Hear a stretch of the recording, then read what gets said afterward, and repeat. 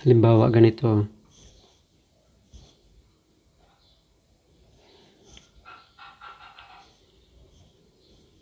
Learning Task 1, identify the domain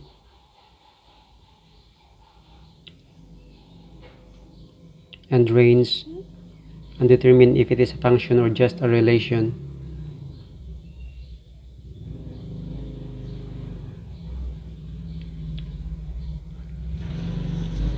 Okay, function or relation.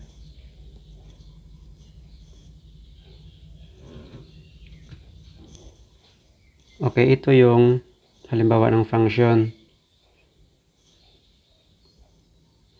Ito, functions ito. Ang domain is x, ito yung range ng y. So, ito naman ay relations. Okay, domain x, range y. So, dito sa function, ito siya ay many to 1. So, ito yung ordered pair niya. X is ito sa 6. So, ordered pair 1, 6.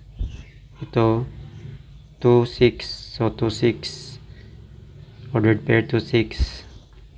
Ito, 3, 7. 3, 7. Ito, 4, 7. So, 4, 7. So, this is many to 1. So, functions yan. Dito, function din ito, 1 to 1. So, ito 1, 9. 1 ang x, 9. Okay, ito yung ordered pair niya. 2, 8. Okay, ito 2, 8. 3, 7. 3, 7.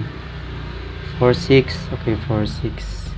So, ito ay functions. So, 1 to 1. Functions. Many to 1. Functions. So, ito yung relation ng functions sa domain at saka sa range. Domain at saka range. So, ang relation ay ganito, 1 to many. So, isa ang x, dami ang y. So, 3, 1.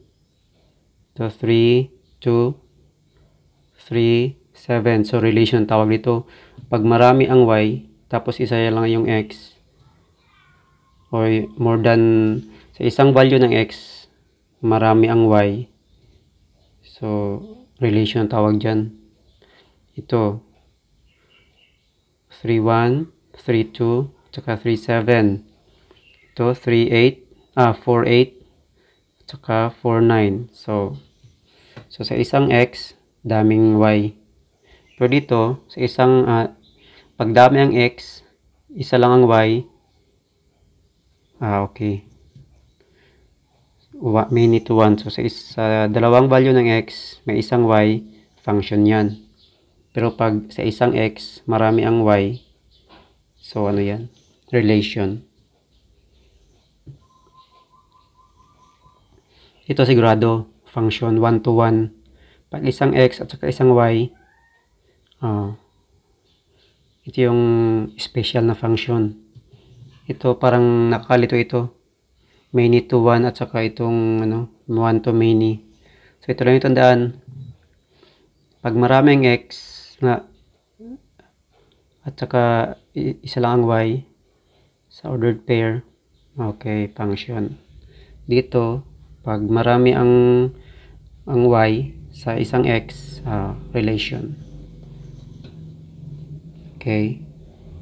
See you next time.